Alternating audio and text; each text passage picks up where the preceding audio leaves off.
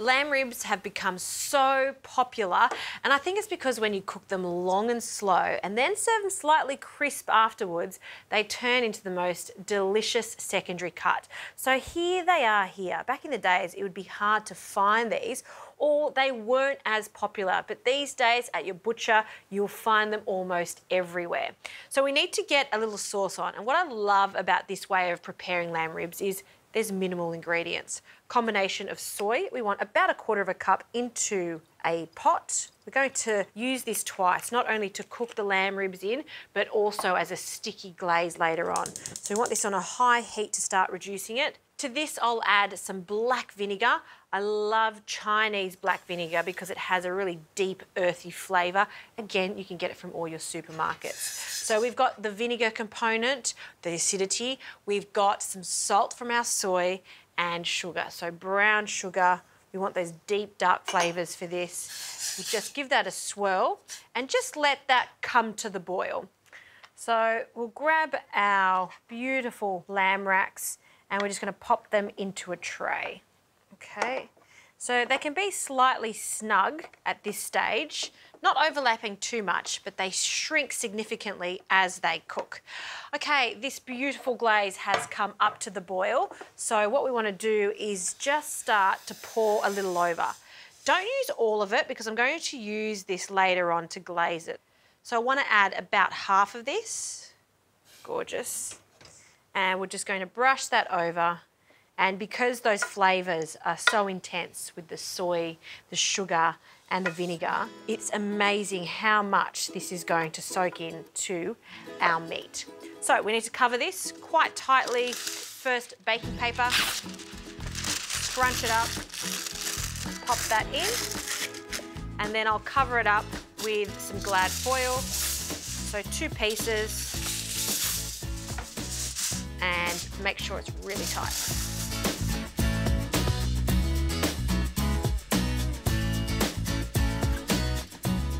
Okay, so for the first stage of cooking, we're going to cook at 150 degrees, so quite low, and you need to be patient here. It's going to take about 2.5 hours or until they're meltingly tender.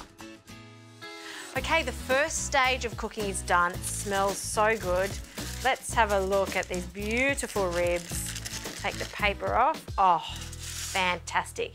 Now I can feel how soft they are, but they're not so soft that they're just going to fall apart. So that 2.5 hour mark is just right. And see how much they've shrunk? All of that liquid is still in there. What you can do is drain this off and reduce it even more, but I'm happy just to leave it in there. And then the leftovers, see how thick it's become just by reducing it. So we're going to use this to be almost like the glue for the cumin. I'm kind of going with a Mongolian lamb theme here by adding some cumin crust to it. So good. So just paint this thick, sticky glaze over the top, and I've turned my oven a little higher. So 220, want it to be really hot because the lamb is cooked. We're just wanting to form a light crust on this now. We'll grab our cumin seed. Now these are cumin seeds that I've just crushed in a mortar and pestle. I don't want to use ground cumin because it's too fine. I still want some texture there. So it's just roughly ground. It smells so good. And we're going to sprinkle that over. These flavours work so well with lamb, and I love that nutty flavour of cumin seed, so I'm being quite generous with it. It does cut through the fattiness of the lamb. All right, back into the oven. You don't need to cover it, and that's going to take another 25 minutes.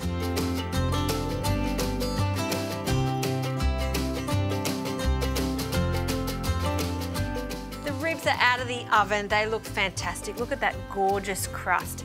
And now to plate them up, I'm going to go for this centre one right here. I'm just going to cut them into smaller bite-sized pieces. So turn them over. I still want them to be on the bone, and look at that. This knife just slides through the ribs. I just want to show you how soft and tender this meat is. Super juicy. Pop that onto a plate, turn them around so we can really show off that gorgeous cumin, and we'll grab another one and then just turn them over and then cut them into bite-sized pieces. These are ribs that you'd want to serve with a little bit of steamed rice, or if you want to serve it as sort of a bit of a plate to share around, just cut them into smaller ribs and then it could be like party food. So there's a few ways of serving this up. Pile them up and just so the colour pops. And we haven't got any spice there. I like the addition of some red chilli.